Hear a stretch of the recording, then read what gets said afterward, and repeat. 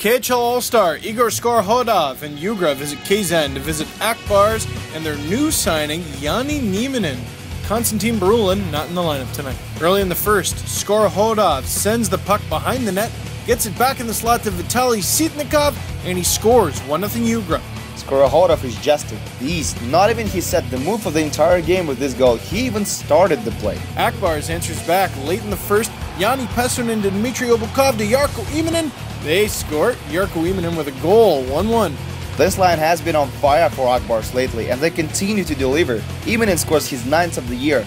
Midway through the second now, 2-2 at this point. Alexei Pepelyev sends a long pass to Konstantin Glazichev. He feeds Sergei Demagin, and he goes for an opportunistic shot and scores 3-2 Yugra. Nieminen doesn't look strong on this goal. It's a softie. Demagin scores his 9th of the year. 2 minutes later, Igor Skorokhodov on the forecheck. He makes Akbars cough up the puck and scores! Can you believe it?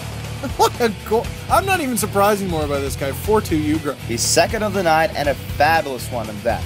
These are not some rocket defensemen he stripped from the puck. This is Denis Kulash and Evgeny Medvedev, one of the top blue liners in the league.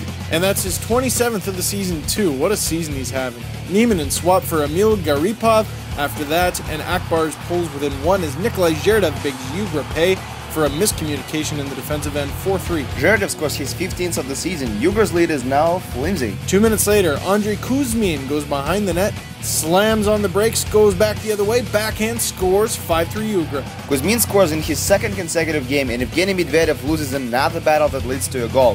He's a KHL All-Star, but this is not his night. I'm sure he'd like to forget about it, even though his plus-minus is even. Yugra wins a huge game on the road, 5-4 final.